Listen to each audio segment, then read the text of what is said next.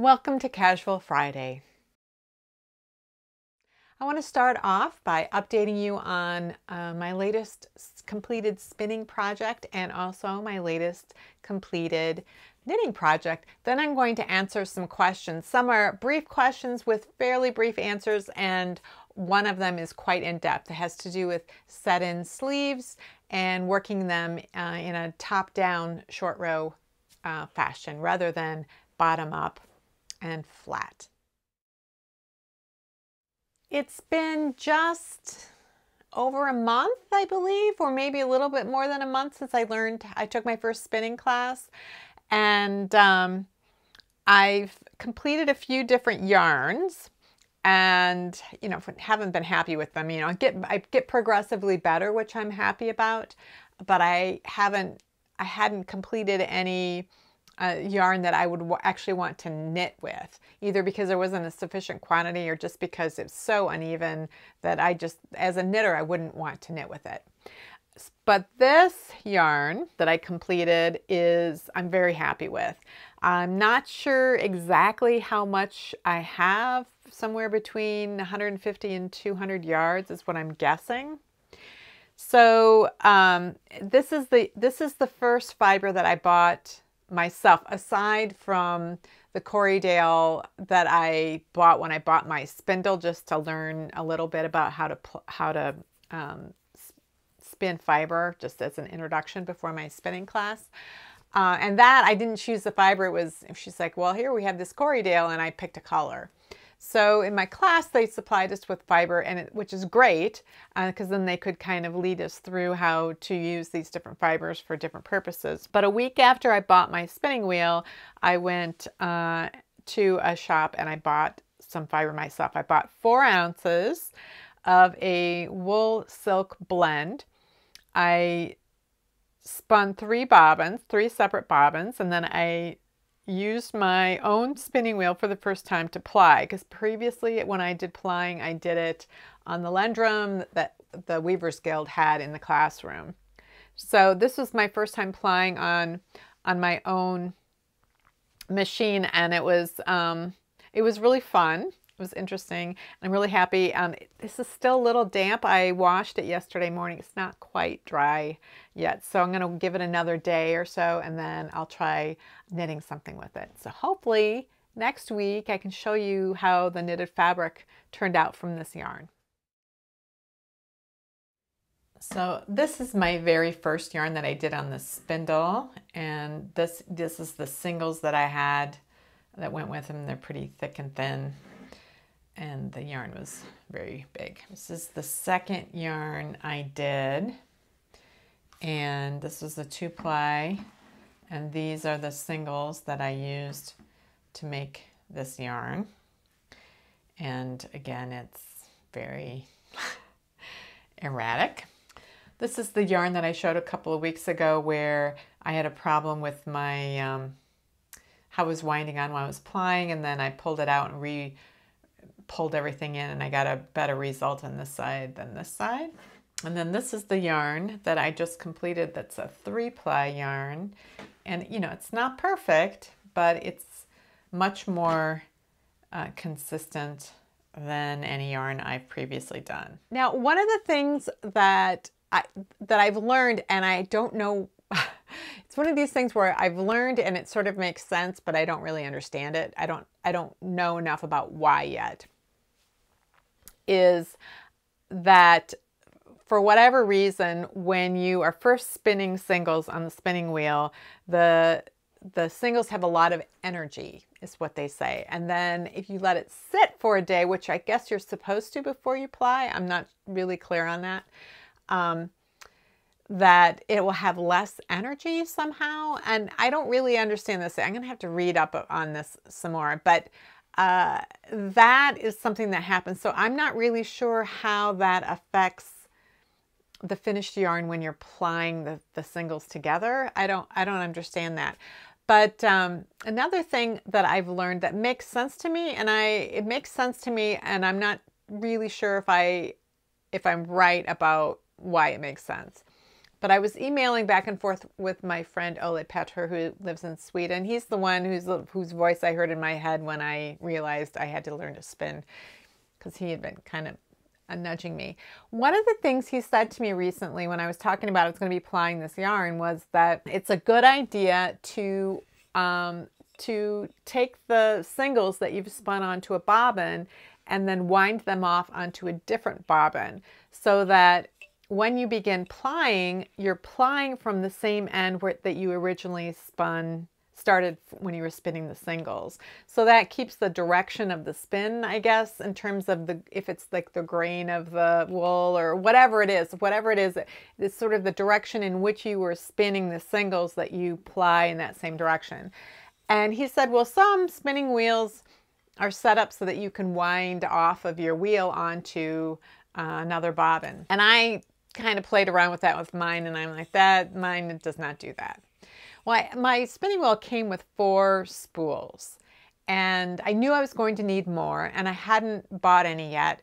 But in the meantime, I was trying to figure out am I going to just not worry about winding things off. I didn't want to wind them off using my ball winder and like a toilet roll in the center, because that's how I have been plying, and it would give me the result that I wanted, except that then I'd have these toilet rolls sitting on the Lazy Kate.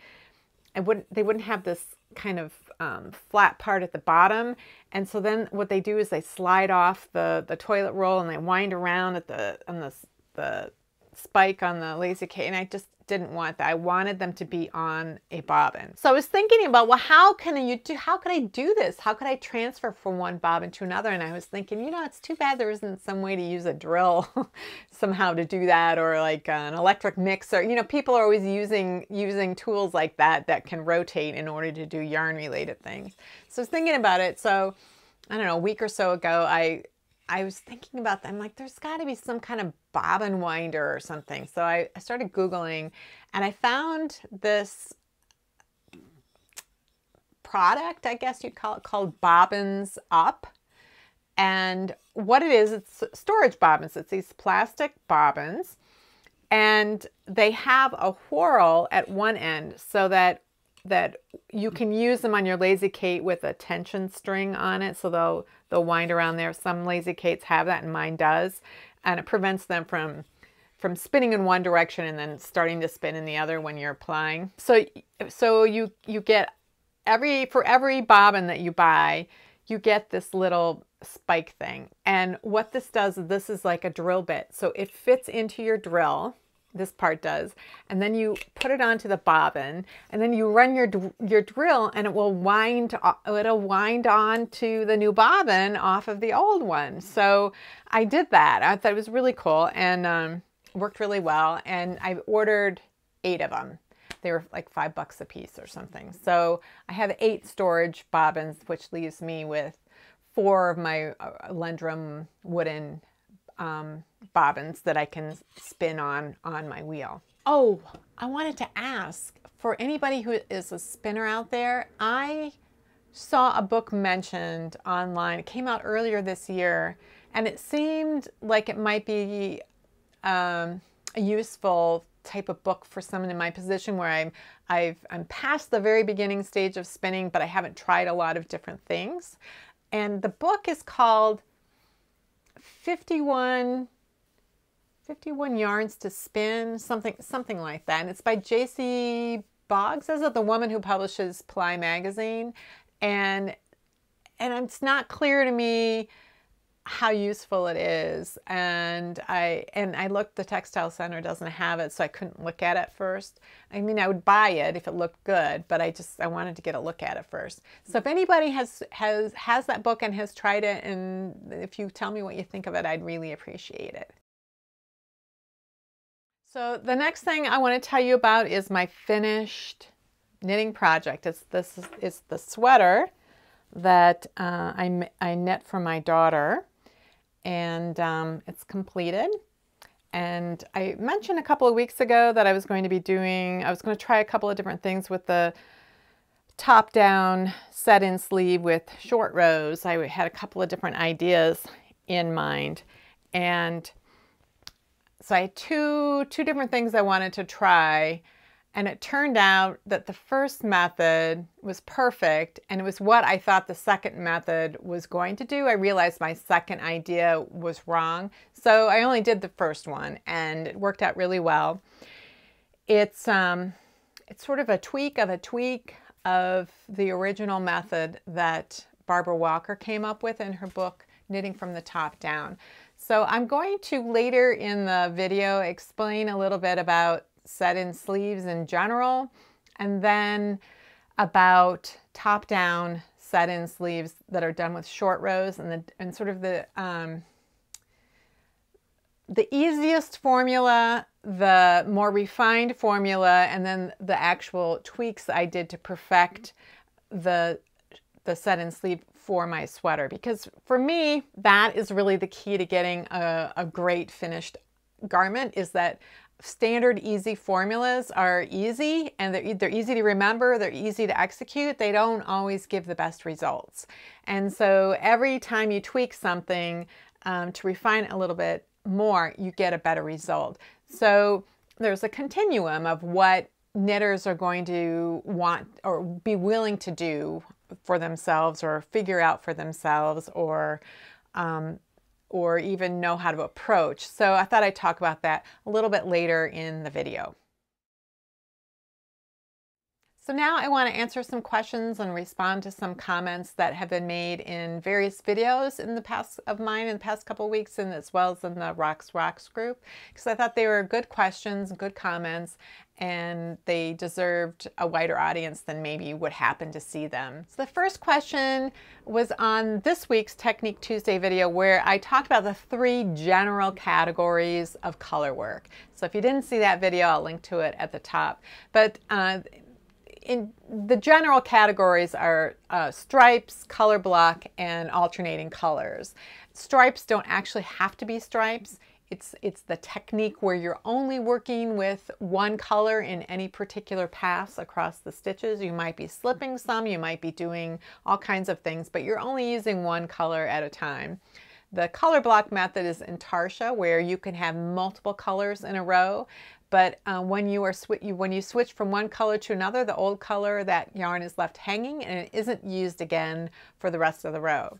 So sometimes you can have 30 or 40 different color changes in a row if it's a really complex pattern, and there's a separate ball for each one of those. And then the last category is alternating yarns, where you're using 2 or more yarns in a row, and you're carrying them all the time. All of the colors in that row around are being carried at the same time, and you use one of them at a time. So you're alternating between them. So stranded color work is the obvious technique or the obvious situation in which you'd use that kind of a technique. So the question was, where would double knitting and 2-color brioche fit within those 3 categories? So I knew right off the bat that, well, for double knitting, there's 2 different ways that you can do double knitting. One is to use one color at a time and slip the stitches that you're not working, and then work the stitches that you are working in a single color, and then go back to the beginning of that row and use the other color and go back across. So that would fall into the sort of the stripes category because you're only using one color at a time when you're making a pass. But there is a different technique for doing double knitting, and that is when you're alternating colors. You're using both colors at the same time, and you alternate between which color you're using. And so that could fall in either one. Now, 2-color brioche is not something I've done. I've seen it. I haven't watched anyone do it. With regular brioche, it's not a technique that I am crazy about doing. I find it a little tedious. I think it's beautiful. I think it creates beautiful fabric, squishy fabric. I love the results. I just don't enjoy knitting it, so I have never even looked at 2-color brioche. So I went and I looked at a few videos to even see how it was done. And the videos I was seeing, it was one of these 2-pass things where you use one color and you work the technique in every other color while you slip the alternate colors. So you go back to the beginning and then use the other colors. So that's like the first method of double knitting that I was talking about, where it sort of falls in the stripes category because you're only using one color at a time. But I looked at that and I thought, well, this is an awful lot like double knitting. So somebody probably has come up with a method for doing, for carrying both colors at the same time. And so I looked for that, and I found one. There was a video by Sockmatician, and he normally, I guess, does a lot of double knitting. So he used his double knitting know-how to figure out how to do two-color brioche while carrying both colors at the same time. And he does a very nice job. He shows one yarn in each hand, and then he also demonstrates, well, if you carry both yarns in the left hand or both yarns in the right hand. So it's a really thorough video, and I thought it was well done. So if that's something you're interested in, you could check that out. But again, so each of those color work families could be placed in either one of those general color work technique groups, depending on which one you chose to use. Another question that came up in that video had to do with the use of bobbins. And I assume she's talking about using them with intarsia.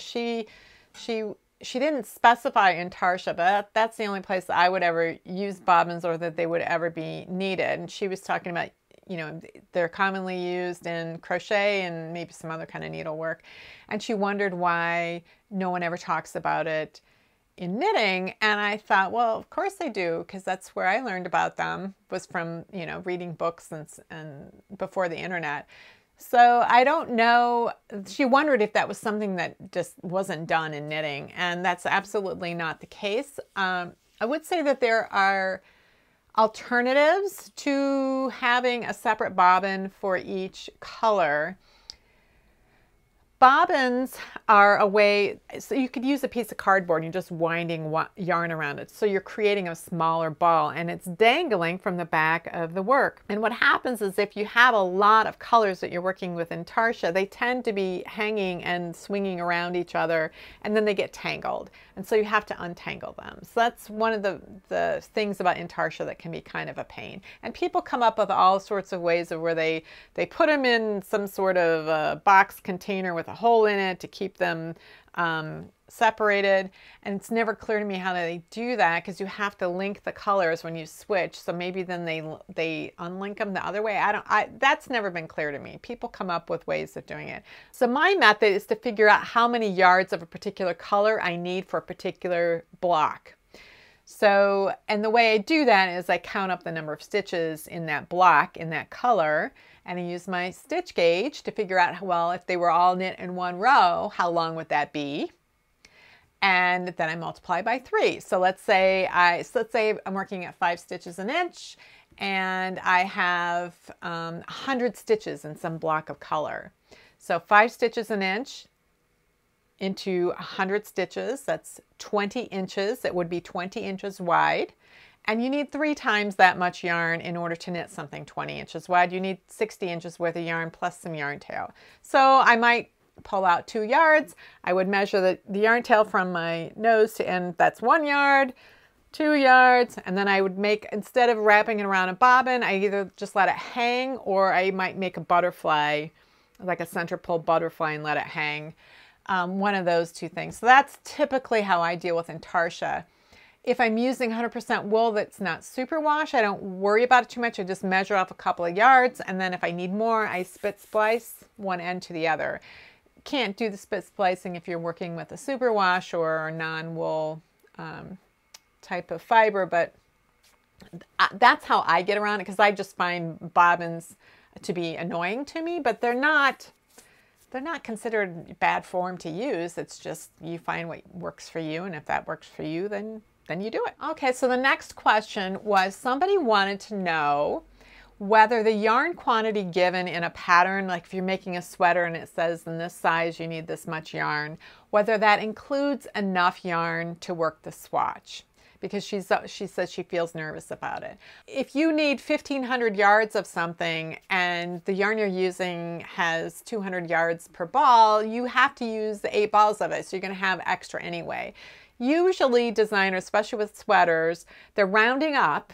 So if it's going to be super close, like if it's really close, they might just start going up to the next full skein for that size just to be safe. So generally there should be enough yarn in the requirements to include the swatch. But if there's not, then you just take your swatch out. When you run out of yarn, then you undo your swatch and you just knit from that.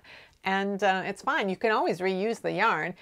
It might be kinky as you're knitting, and it'll look a little weird as you're knitting, but as you wash and block it, if you use warm water, not cold water, but you use warm water to help relax the yarn, it should block right out. I had to take apart a couple of little projects that I knit with some yarn at one point when I had a sweater that was in hibernation, and I had been using the yarn, not realizing that yarn was for a sweater.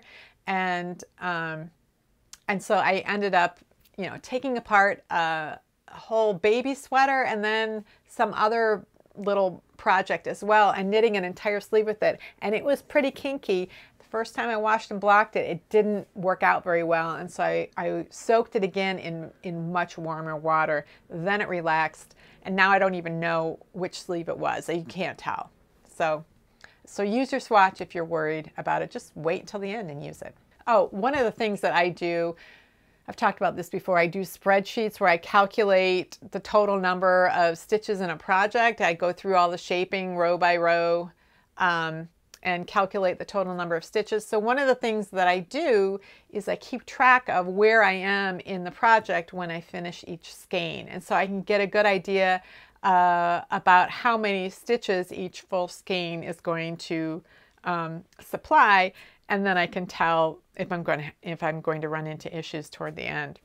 So that's another option if that's something you're willing to do. I would think most people are probably not willing to calculate the entire number of stitches in a project, but I do. And the last question is about cabling. Somebody noticed that I do like to do a lot of cabled fabrics, and they wondered whether I use a cable needle, and if I do, what sort of cable needle I use.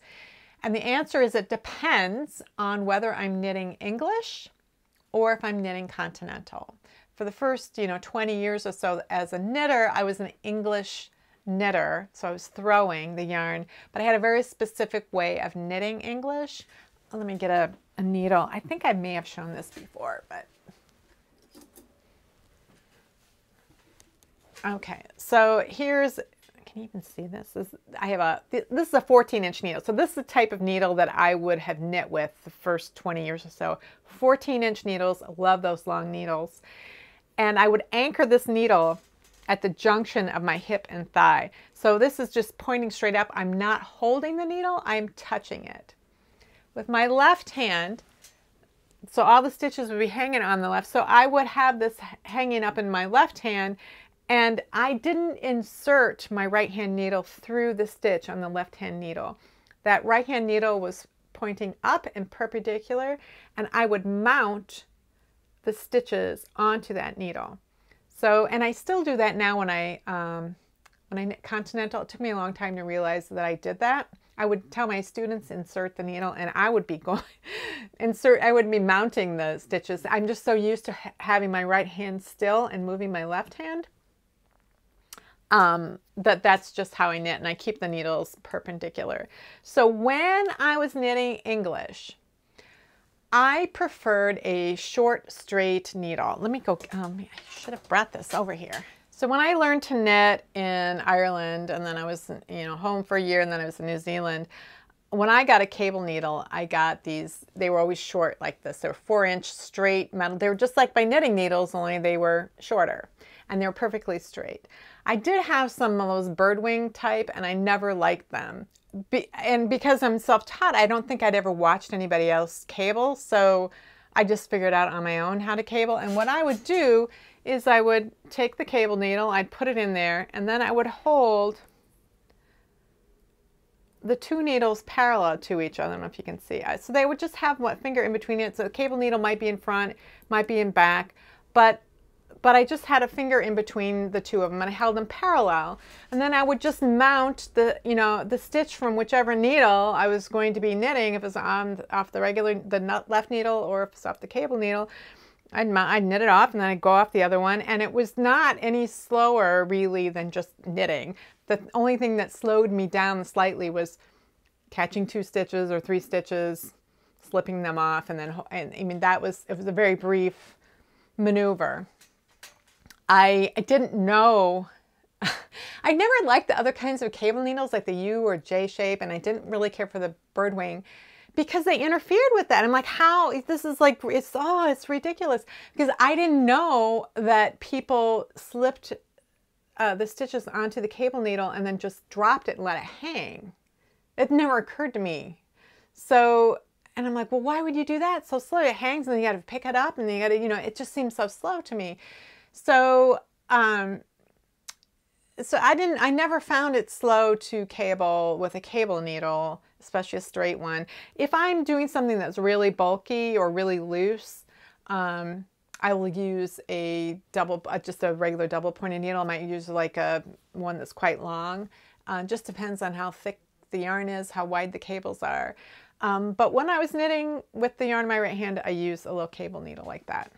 When I started doing traveling cables, where you have 2 knit stitches crossing 2 knits or 2 purls, and you have them every right side row, they'd be crossing. You'd have multiple ropes and they'd be moving back and forth. Then I started to see how cabling without a cable needle might work better, but I still, with 2 stitches, I was using a cable needle. It was when I started going into like the traveling twisted stitch patterns where you have 1 stitch over 1 stitch. So you're doing a lot of crossings in a given row or round, and they're happening every round. So then the idea of doing cabling without a cable needle made sense to me. But otherwise, I felt that it took longer than using a cable needle when I held the yarn in my right hand. When I started to really commit to knitting in continental, that's when the cable needle became a problem for me. And that was because I was doing like the 1x1 cable crosses, sometimes with knits and like a knit crossing a purl, so I'd have to move the yarn forward or back. So I had that going on. I had both needles, the cable needle and the left-hand needle, in my left hand, plus I was dealing with the yarn, and then and it was too much. It was like too much stuff getting in the way. And that's when I saw the value of cabling without a cable needle. Now, many people who hold the yarn in the right hand cable without a cable needle. But because of the way that I was cabling, it was not more efficient for me to do it that way. It is more efficient for me to cable without a cable needle when I am knitting continental, which is most of what I do now. And most of the types of cables that I do now are 1x1 or 2x2. Very rarely do I do a wider cable. And when I do, I am more likely to use a cable needle, which doesn't slow me down that much because the crossings are much less frequent than they are with 1x1 or 2x2. So now I want to talk about set-in sleeves, and for this I think it's going to be mostly overhead. If I think I need to come back to the face-to-face, then I will, but I think it's going to mostly be overhead. So this sleeve cap was knit, the sleeve was knit bottom up, and the decreases along the edge, the shaping formed the line of decreases, which acted like another rib. What I like about working a set-in sleeve cap flat is that you can get this line of parallel stitches along the seaming edge. So the seam here was done in this column of purl stitches, and this was the line of decreases. So you get this kind of parallel action going on with the edge of the sleeve cap and then with the body. So this is the sweater that I just finished, where I picked up stitches around the armhole and then I worked short row shaping to form the sleeve cap. So I still have that same sort of shaping going on. I have the sleeve cap shaping, but I don't have that sort of parallel edge along the sleeve cap that that kind of marries the two pieces together. So it looks fine. It looks, you know, perfectly okay. It's just a little detail that I really like in the bottom up flat armholes. Otherwise, the shaping is exactly the same.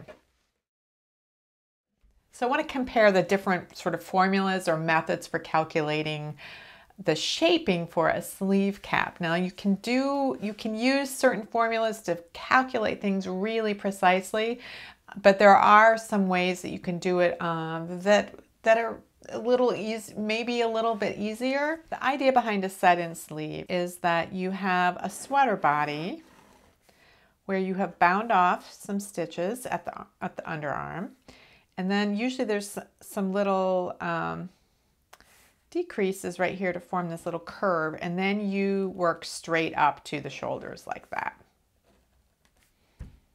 So you have an armhole depth. This armhole is a certain depth, but the actual circumference of the armhole is larger than just doubling the depth because you have these bind-off stitches and a little bit of some curvature here. But if you measure from the bind-off at the armhole to the bind-off at the shoulder, you'll have a certain depth. The sleeve is shaped so it's narrow at the cuff, and then you work, if you're working bottom up, you're working increases every few rows until you reach the maximum width you want. So this is going to be equal to the circumference that you want for your sleeve around your upper arm or bicep area. So it's going to be whatever your arm circumference is plus the amount of ease that you want.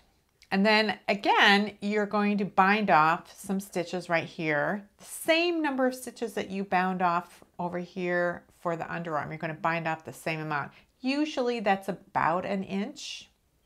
So usually this would be about an inch, and then the decreases here would be about another inch. You'd lose about another inch's worth of stitches so that the shoulder width is about 4 inches narrower than the body width. But it really varies depending on the size of the person. But that would be typical. So then you have this sleeve cap that comes up here, and it's shaped more or less like this. So this length right here, this edge right here, needs to be the exact same length as the armhole is from here. So after the bind off part, from here up to the top. So plus back down again. So whatever this is doubled is the same as this is. So this is this curve that's fitting your shoulder and upper arm. It's filling in the part of the sleeve right about here.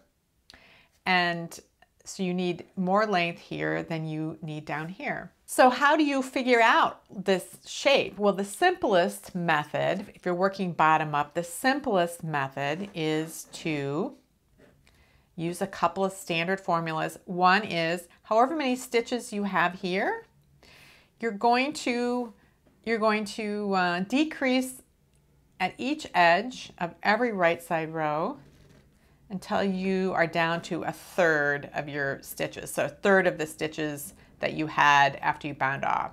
And so you just decrease every right side row at each edge until you have 1/3 of the stitches left, and then you bind off. And you get sort of a shape that's like that. The problem is that the proportion isn't always right. This might end up not actually the right length. Like these three measurements right here may not actually match up with what you need around the armhole. But that's a very simple way of doing it. It's easy to remember. It's easy to just do. It doesn't always fit well. So you can refine that by instead looking at how wide this 1/3 measurement is and you know, subtracting it from the total measurement of the armhole depth. And then you figure out, well, how much length is left? So how many rows do I actually need to make up that difference? And then that's how many rows you would work for this part. and you'd have to figure out what the decrease rate is on that in order to get the right number of rows. So you might be decreasing every right side row for a while, and then toward the top you might be decreasing every row, so on the right side rows and wrong side rows. And that would get you something that looks a little bit more like that for your sleeve cap shaping. So it's a little bit better. Well, then you can refine it even more by taking that 1/3 measurement and just doing a 1/6 of it, and then doing some other bind off rows at the very top to give you that full 1/3. So you get a little bit more rounded at the top because that's what your arm is more likely to be. So you end up with a couple of inches right at the top, and then you work another inch or so in each direction to give you that kind of curve at the top, rather than having, say, 5 inches of straightaway at the very top. So you can refine that, and then again you figure out, well, how many do you need to decrease in order to get that total number of rows. So that's sort of a refinement approach to the bottom up shaping. So for top down, when you're doing short rows, the idea is, let's say this is your armhole.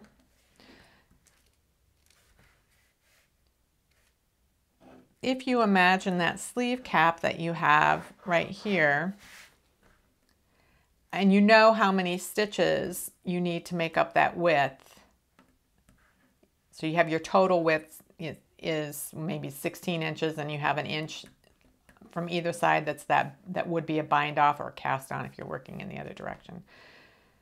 So let's say you had 14 inches worth of stitches here. Well, the idea with the short row shaping is that you pick up one for one along the bind off edge. However many stitches would be in here is how many stitches you pick up around that whole armhole on the body. And frequently this is not going to be the regular rate that you would pick up if you were picking up along a vertical edge and you wanted to knit in that direction. You might be picking up 1 stitch for every 2 rows. It's rarely a 2 for 3 or 3 for 4 ratio. So these stitches can be a little bit spaced out. But the idea is you pick up however many you have. So you pick up all the way in the round, and then again you have that 1/3 business at the top. So you would work a first short row that's very long, starting from here all the way around here, and then you turn back, and so that you have this 1/3 stitches at the top there. And then the idea, that the way Barbara Walker originally described it, was that you'd work in short rows back and forth, just going 1 stitch more every time, all the way back and forth until you get down to these, to the last stitch before those straightaway bind off cast on edges are. What this does is it produces the same exact shaping that you had in this very easy formula, where you were decreasing every right side row until you had 1/3 left. Instead, you start with 1/3 of the stitches and you are adding 1 short row every time. It's the same rate. So you get something that's the same, basically the same shape that you would have had in this situation. So the refinement to that someone came up with is that you work this 1/3, you work that first long short row here so that you've got 1/3 of the stitches. You place your markers here, and then you divide up the remaining stitches on here into thirds. And you round, in this first section, you round to the nearest multiple of 3 stitches. And then what's ever left, you divide in these 2 sections with, so let's have an example. Let's say you have 22 stitches from here to here. So that would be 7 stitches divided into each of these thirds, but the nearest multiple of 3 would be 6 stitches for that. So then you can make this 8, and that's the nearest multiple of 2, and then this is 7. So you're short rowing 3 stitches every time for this section, and then short rowing plus 2 each time for this section, and then for the final section you add 1 more stitch to your short rows every time. So that's one refinement, but that, you know, still leaves quite a wide span of stitches here at the top. So what I like to do is I like to instead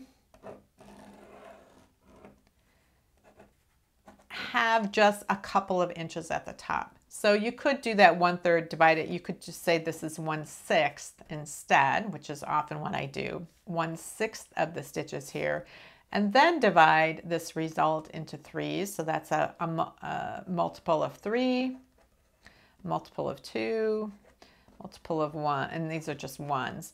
So the result of something like this is a little bit more like this result, where you have stretched out that 1/3 a little bit wider, and then you can get your 2s and then your 1s. So the sweater I did for my daughter, this is the original bottom-up shaping. This is what it was, and there were every right side row for a while I was to do decreases, and then every row for a while decreases, and then there were several rows of bind off 3, and then that final bind off 12 in the middle. So for this sleeve, 24 stitches was about a 1/3 of the stitches, and so only 12 of them were at the very top, and then the other 12 were spread out with these 3-stitch bind offs. So what I wanted to do was create a bottom or top down shape that was very similar to that. So this is the Barbara Walker shaping. So this would be like if I came, I worked across all of the stitches, so they had that middle 1/3, and then worked back and forth. This is 48 rows long, this sleeve cap. This sleeve cap uses that 1/3 in the center and then divides up the rest of the stitches so that I can do 1/3 of them in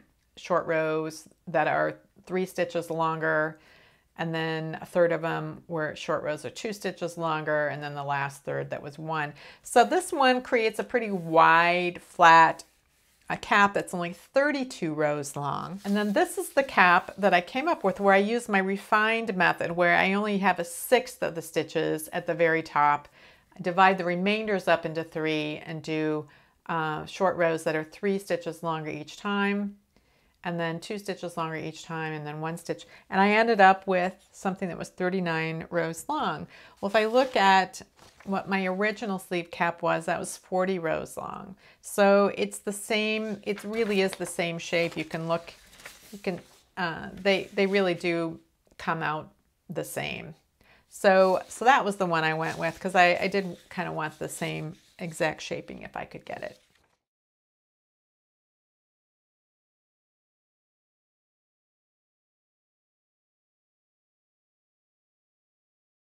Well, that's it for this week.